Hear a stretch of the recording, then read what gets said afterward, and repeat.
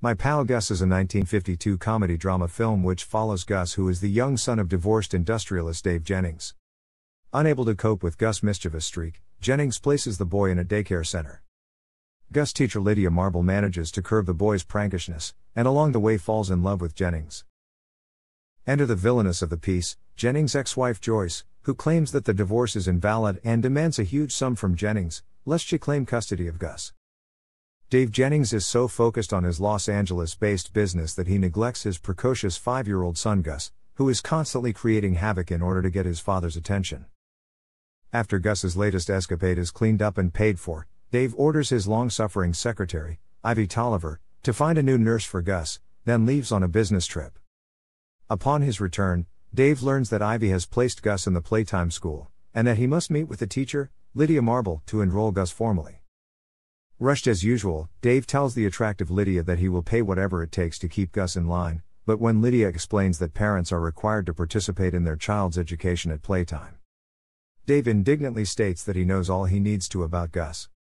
Dave is amazed by how well Gus responds to Lydia's instructions, however, after he smacks a schoolmate. Believing that Gus can benefit from Lydia's tutelage, Dave agrees to keep him at playtime.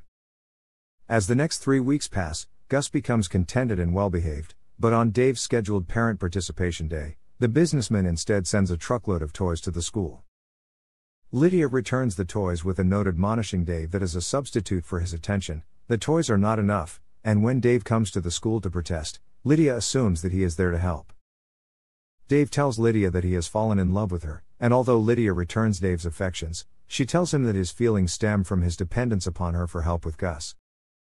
That night, Dave comforts a frightened Gus by allowing him to sleep in his bed, and, realizing that he no longer needs Lydia for instruction on childcare, confronts her with his new knowledge. Secure that Dave does indeed love her for herself, Lydia enjoys his embrace. As time passes, Dave becomes a devoted father and his romance with Lydia blossoms into an engagement. On Gus's birthday, however, Joyce, Dave's ex-wife, appears and asks Dave to visit her at her hotel. Fearing the worst, Dave keeps the appointment and discovers that the money-grubbing, immoral Joyce is broke and claims that their Mexican divorce is not legal. Dave's lawyer, Farley Norris, confirms the upsetting news, but Dave, infuriated by Joyce's reappearance, refuses to give her money to obtain a legal divorce. Determined to win, no matter what is revealed about Joyce in court, Dave does not listen to the pleas of his friends that he think of Gus and end the confrontation quietly.